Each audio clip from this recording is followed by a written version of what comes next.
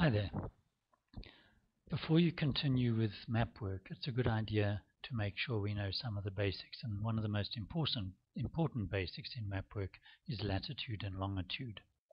There's quite often a lot of confusion about latitude and longitude because these things are distances, they are not lines, and people often get confused between the definition of a line of latitude or a line of longitude and the definition of latitude and longitude. So let's have a look at latitude and longitude and then how we work out lines of latitude and longitude from that. If we look at the Earth, Earth is a simple sphere. I'm drawing this freehand. Gee, I've been practicing. And here is the equator, bit of a wobble, and the North Pole, and down there somewhere the South Pole. Right, now dealing with latitude first. Latitude is a distance. And what is it? It is a distance from the equator. So if I take all the places that are the same distance from the equator and see what they have in common. Right, now because we're working on a sphere, we can't just simply say it's in kilometers and have done with. Because we need to know kilometers where, from what. So rather than do that, we work from the center of the Earth and we work in degrees. So if there is the center of the Earth, then the latitude is the angle between the equator, the center of the Earth, and the point we're interested in. That angle there is the latitude. Right? Now all these places that are the same distance on the surface will have that same angle. Obviously in this diagram, if I draw it out here, it's going to look like a different angle, but if you think about it, you will realize that that angle there and that angle there are the same. So that then would give us the latitude. So if this is, say, 25 degrees and it is north of the equator, then this point here would be 25 degrees north. And so we look at all the places that are 25 degrees north, and what do we have? They are all the same distance from the equator, and wherever we put them, we are going to have the same angle from the center.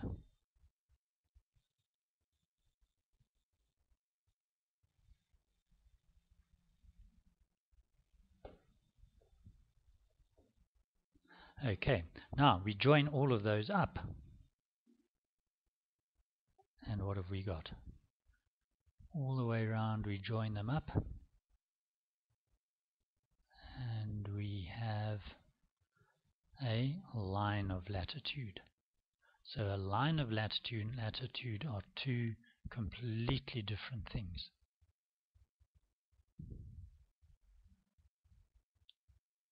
But they are, of course, related. Okay, so what is our definition then? We can look at this in terms of a definition of latitude is a distance. What distance is it?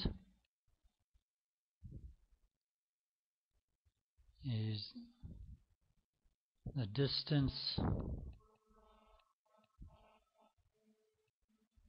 measured how? What units? Measured in degrees.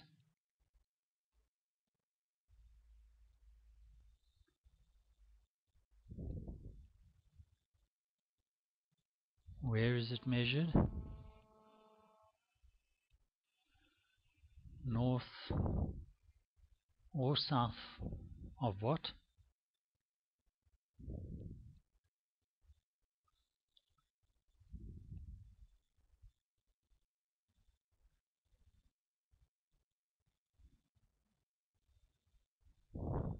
as an angle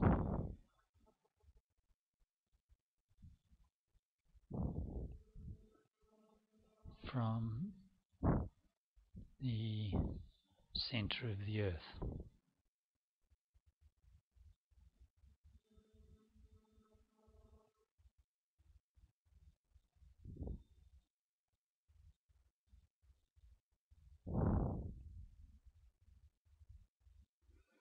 Right, so that is latitude. And then a line of latitude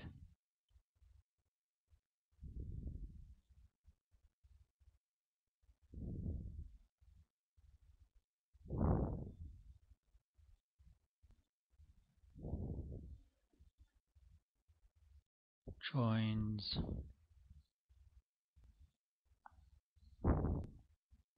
all places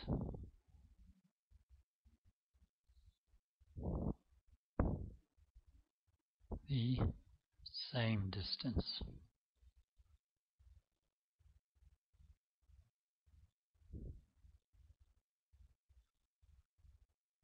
North or south, north or south of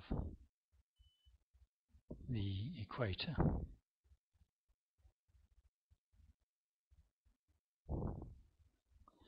Okay, so if we go back to our diagram, there would then be many lines of latitude. Let's draw 25 degrees south of the equator, and then go something like that all the way around. And the latitude of the pole would be 90 degrees south or 90 degrees north. That is because that angle between the pole and the center of the Earth is 90 degrees. Right, so these would be referred to as the high latitudes near the pole and then the low latitudes.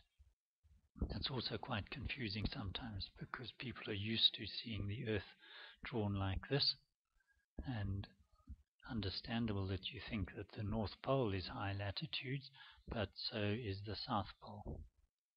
Why? Because it's high in terms of degrees, near 90. And a low latitude would be at the equator. Right. Now that of course doesn't define exactly where a place is, it just defines its distance from the equator. So we need something else to define where it is along that line, and that of course is longitude.